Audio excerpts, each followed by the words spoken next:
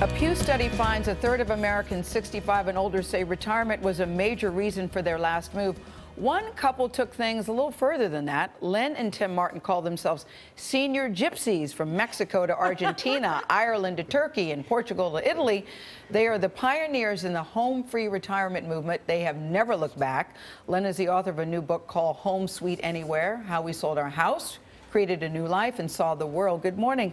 Lynne and Tim, joined by your partner in crime. That would be you, Tim. But let's set the stage about you two, because you two were together 35 years before, where you had a torrid, passionate relationship. I love that, number one. Then 35 years later, you reconnect, and you saw her, and you still knew there was something there. Instantly. It was wonderful. What did you see? It was so good, because you were both involved. Yes. But besides that, Lynne, what's there was not something to else. She saw me through a glass front door that she had on her house, and we looked at each other, and it was like a shock wave. Wow. It really was. Yeah, that you still had the feelings for each other. Yes, we did. So then years later, so you get together, you get married, and then you were both reluctant to tell the other, you know what, I want to leave, I want to go. Yeah, well, we were living near my children and grandchildren, and we had the dog in the house and the whole thing. You know, I mean, it's hard to say, you know what, honey, I'd like to go live in London.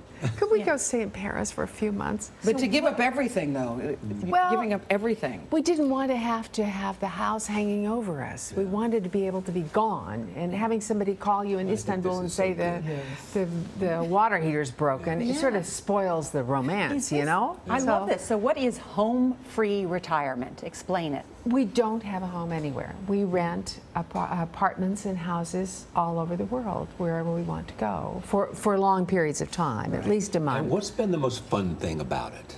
Oh, gosh, the people. Yeah. And the change.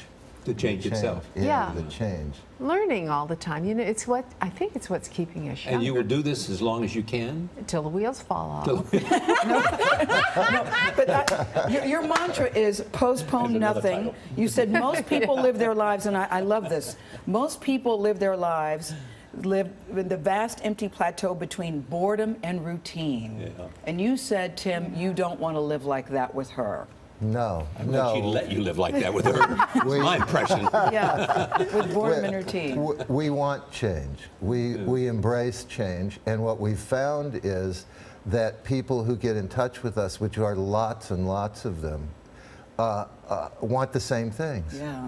And now we get emails all the time of people saying, I sold it, I sold the house, I'm going here, I'll be in London here. And it's nice. Tim, you say you don't have to be rich to do this. How do you do it then? It's arithmetic. Exactly. Budgeting is budgeting. You have calculus. You have an overhead when you have a house, and you take it and you add up all of your overhead, and then you take that number and you see how it will work out in the world. And in our case, it worked just fine. We just traded. I just hope everybody's watching this, because you give new definition to retirement. Yeah. Really well, that's what we're kind of finding that we're doing, and your it's mantra, good. Postpone nothing. Congratulations on home-free retirement. Great to have you. The book, too. In moderation. Is there still passion? Sweet Anywhere. Yes. On sale today. You're watching CBS This Morning.